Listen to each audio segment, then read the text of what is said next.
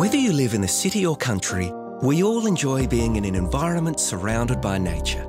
Our tree-lined streets provide a home for wildlife, much-needed shade, and a pleasant outlook for the city and towns across our state. We also rely heavily on a safe and reliable supply of electricity to our homes and businesses. And for most South Australians, this is delivered via the power lines hugging our roadsides.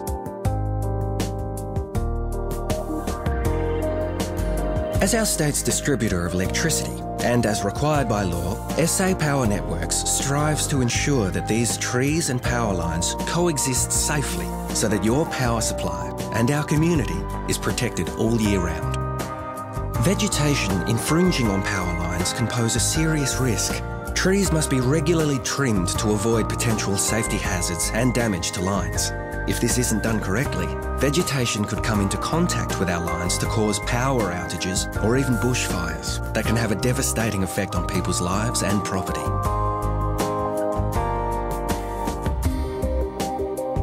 SA Power Networks is responsible for trimming trees on public land to ensure they remain clear of power lines at all times. Our contracted staff receive training by arboriculture experts and are bound by legislation under the Electricity Act.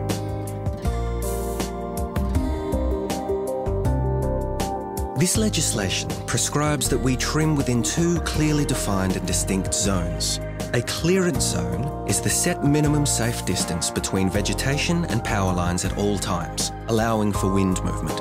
A buffer zone is the area around the clearance zone, allowing for potential growth of the tree until the next trimming cycle. It also includes the removal of any extra vegetation to allow for safe access. The legislation prevents clearing to an extent greater than the buffer zone, which means we are unable to improve how trees look after we have cut to these prescribed zones.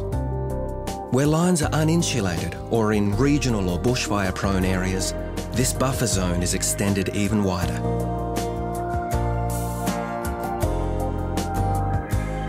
Currently, this trimming is repeated annually in high bushfire risk areas, but once every 3 years in other parts of the state. Unfortunately, this time frame accounts for some of the more severe examples, particularly where we've had to make allowance for substantial regrowth. Recent years of higher rainfall have made this process even more challenging.